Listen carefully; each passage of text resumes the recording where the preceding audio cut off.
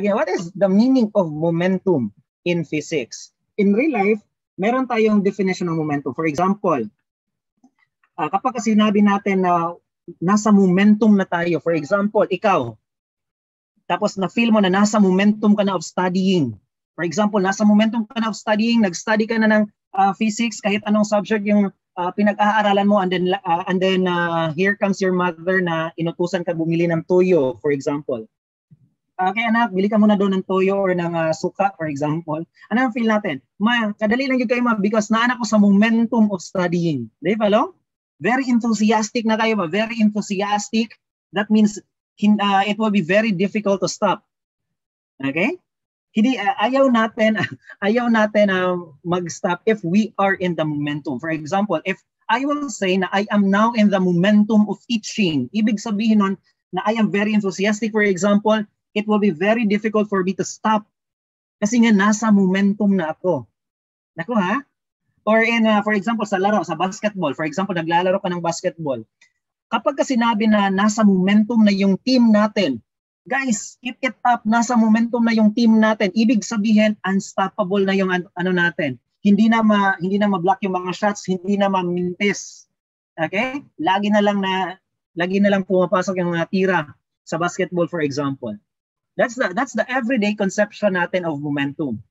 Okay, or sa Mobile Legends, for example, kapag nasa momentum na yung hero natin, for example, nasa momentum ka na, ibig sabihin killing spree na or legendary na.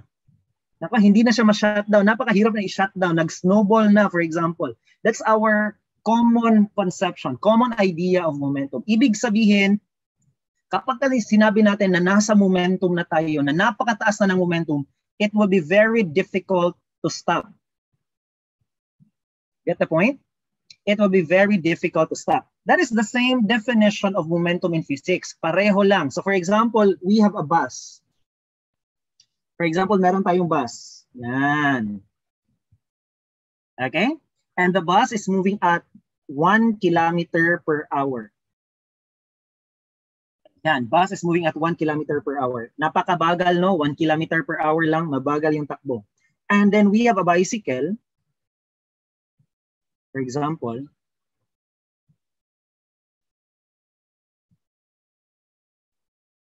again, nandun bicycle, for example. And the bicycle is also moving at 1 kilometer per hour. Alam natin, logic would tell us, common sense would tell us na it will be very difficult. It is more difficult to stop that bus. Tama, no? Wala mo siguro nag-try stop sa bus. Okay, stop ka bus, stop. Ito ha? It will be very difficult to stop that bus. Kahit na that bus is just moving at a very low speed, napakabagal lang ng movement ng bus, it will be very difficult to stop that bus kasi nga it is very massive. Do you follow? Since the bus is very massive, napakataas ng kanyang mass, ibig sabihin napakataas ng kanyang momentum, it will be very difficult to stop that bus. Common sense would tell us, no? Hindi naman kailangan i-try daw stop a bus. Good. However, a bicycle traveling at the same speed will be easier to stop. Kasi nga, maliit yung kanyang mass, ibig sabihin, maliit din ang kanyang momentum. So it will be easier for us to stop that bicycle. So what does it mean? It means the relationship between momentum and mass is directly proportional. Yan. Ibig sabihin, more massive, mas mataas ang kanyang momentum. Ibig sabihin, mas mahirap siya i-stop. Okay? So ako, payat man ko, gamay man ko mas. So gamay ra momentum lang. Sige raw ka to. Good?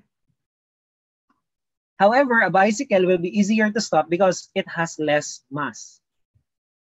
Clear? So sir, kapag less mass ba, kapag mababa ba yung mass ng isang object, ibig sabihin ba sir, automatically mababa na din yung momentum? Meron pa tayong isang variable. For example, let's consider a bullet.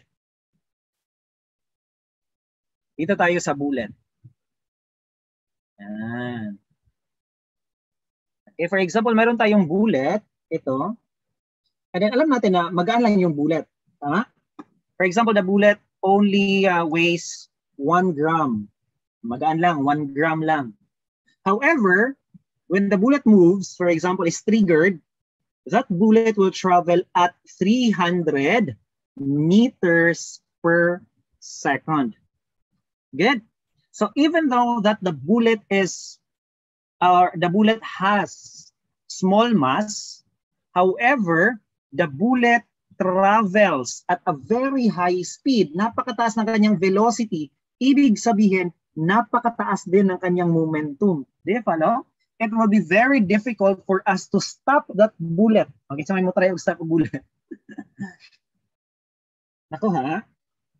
It will be very difficult for us to stop that bullet. Bakit? Kasi nga, kahit na magdaan siya, napakataas naman ng kanyang velocity.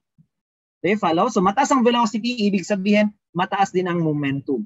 Maliit yung velocity or slow yung velocity, ibig sabihin, mababa din yung momentum. So basically, the relationship between momentum and velocity is also direct.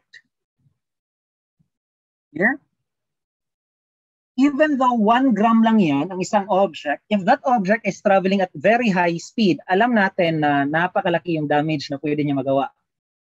Naku ha? That is why in the International Space Station, nasa outer space, hindi pwede na pataka na kaglabay sa mga debris. For example, maglabay lang ka og ballpoint pen. Okay, maglabay ka og ball pen for example. Gaan lang kaya no? Okay lang, ilabay lang natin sa gawas. So, ilabay sa gawas. For example, maglabay tayo isa ka object which has 5 gram. 5 gram lang, which weighs 5 gram. Isang object weighing 5 gram. Sa International Space Station. So magaan lang siya, no? So baka akalain natin na maliit lang yung damage na makaya niya. If this 5 gram object, yan, is traveling at a very high speed in the outer space, for example, it is traveling at, let's say, 11,000 meters per second. Even though napakaliit lang ng object na yan, if it is traveling at a very high speed, for example, tinapon mo siya sa labas ng International Space Station, the moment it hits any satellite, it will cause a lot of damage. Do you follow? Kasi nga, napakataas ng kanyang momentum, kasi napakataas ng kanyang velocity. Mataas na velocity, ibig sabihin, mataas din yung momentum. Is it clear? Okay, yung 5 gram na yan, it does not mean na hindi na siya mag-create ng damage. Magdepende pa din sa velocity. So we have two variables or two factors that determines the momentum of an object. Kung gaano ba siya kahirap i-stop. Okay? First is the mass. More massive means mahirap i-stop. Second is the velocity. Okay? Both of which are directly related to momentum.